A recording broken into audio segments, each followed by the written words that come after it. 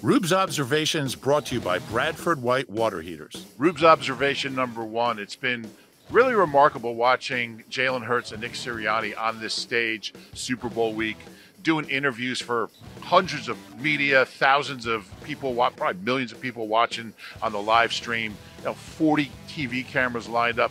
Remember Nick Sirianni's first press conference? It's really striking just how far he's come, how comfortable he is. That was only 2 years ago. And this is a first-time head coach on any level in his second year as a head coach. And the way he's commanding that audience, it's really remarkable. And the comfort level he has doing it, his composure, his humor, it's been really interesting to watch. Does it make him a better coach? No, but this is the Super Bowl. And to see the guy that struggled so much 2 years ago on that stage, just commanding the audience, being funny, being amusing, good answers, it's really been something. And Jalen's been the same way as a 24-year-old kid on the biggest stage in sports. And Jalen's out there at 24 years old in his second year as a starter the same way. He's been tremendous this week as far as, look, he's never going to be a great interview, but just engaged into the moment and really getting the spirit of being at a Super Bowl and being part of this kind of show.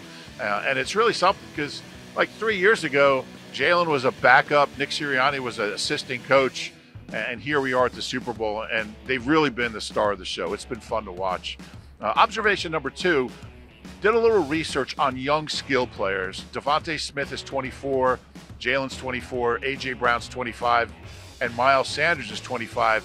They're the first quartet of skill players 25 and under with two wide receivers who had 1,000 yards, a running back with 1,000 yards, Miles had 1,200, and a quarterback with a passer rating of 100 or higher. It's never happened before.